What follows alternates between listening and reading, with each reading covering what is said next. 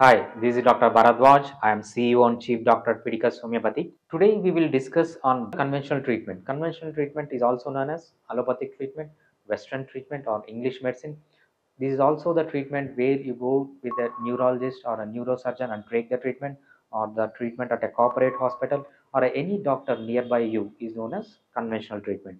In conventional treatment, there is no cure for multiple sclerosis or there is no good treatment for multiple sclerosis.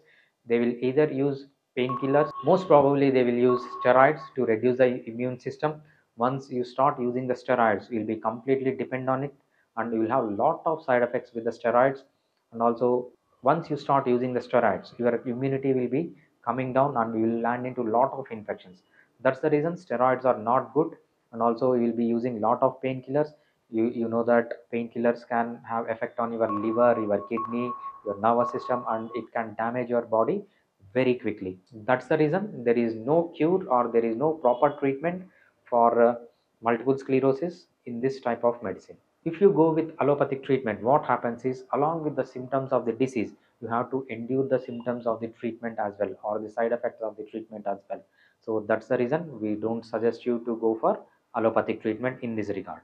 And coming to homeopathic treatment is very good treatment in this case. What happens is, with the usage of homeopathic treatment over a period of time, there two things can happen. It can improve the quality of the life, it can improve the quantity of the life. What I mean by quality of the life is, you will reduce the intensity of the symptoms, you will reduce the duration of the symptoms, you will reduce the frequency of the symptoms. By this, the quality of your life is increased. There is no need for you to depend on other people at this young age. And also, it directly impacts your lifespan. Your lifespan will also be increased because of homeopathic treatment. All this is possible in homeopathy without single side effect. Homeopathy is safe, homeopathy is very effective.